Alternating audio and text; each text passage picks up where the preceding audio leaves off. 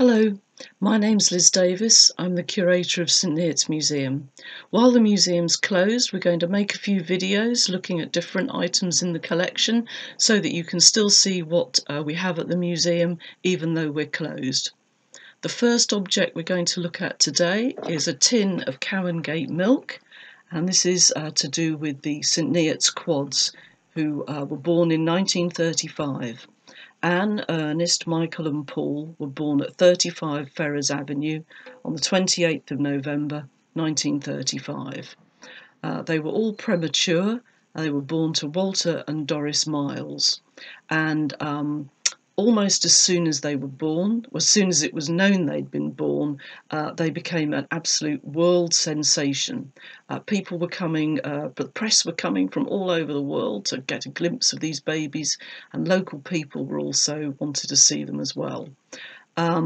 Very shortly after they were born, Cowangate Milk offered to help out and sponsor the babies in return for the ability to use them in advertising.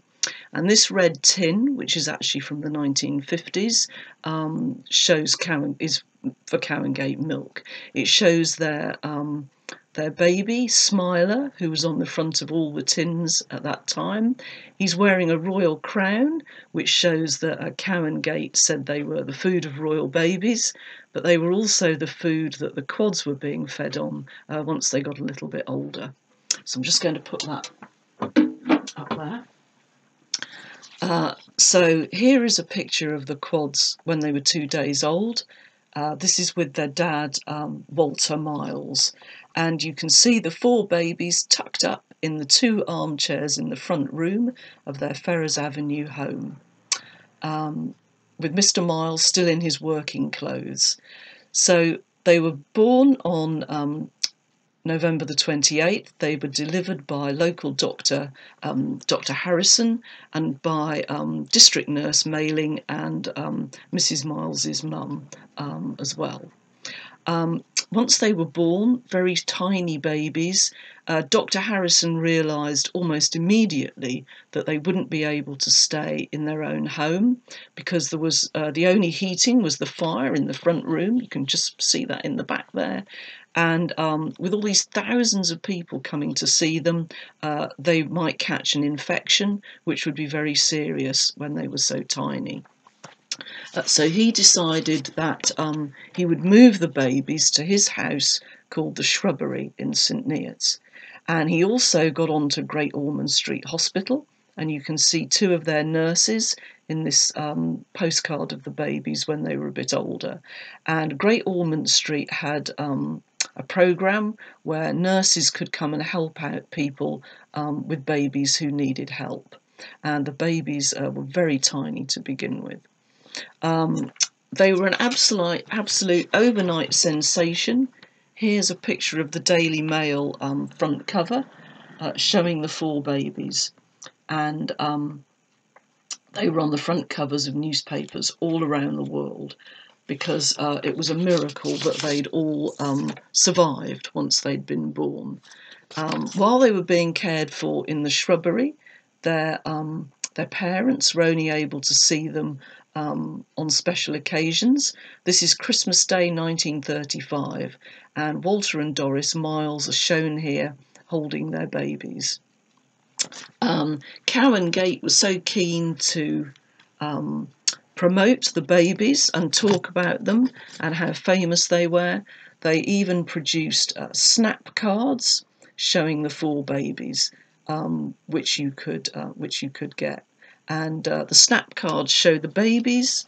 There's another one showing a mother with a tin of Cowangate, or the doctor might have prescribed the Cowangate for your babies.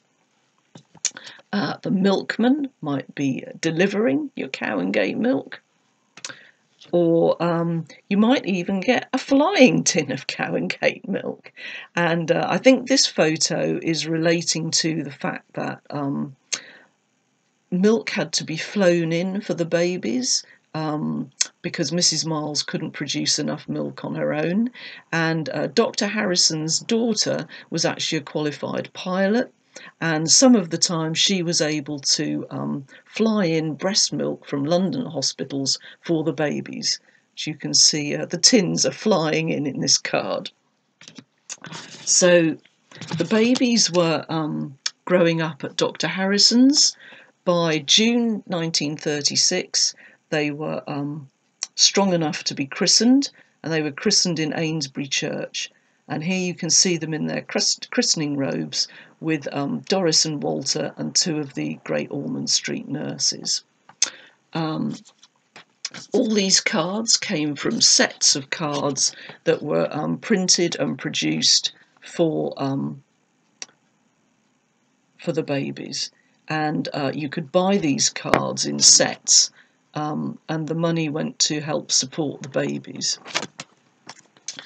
Here is an invitation to the Quads christening, which was sent to Dr. Patterson, who was another local doctor, and he donated that to the museum some time ago.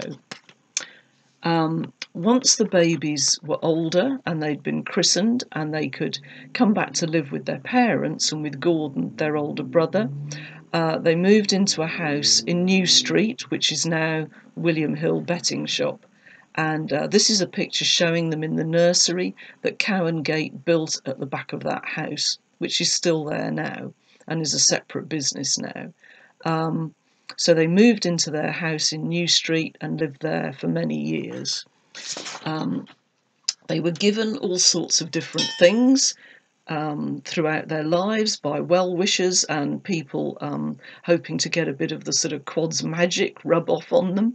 This is a tankard that was presented to Paul Miles. We're not sure if he ever used it, but he's given it to the museum now.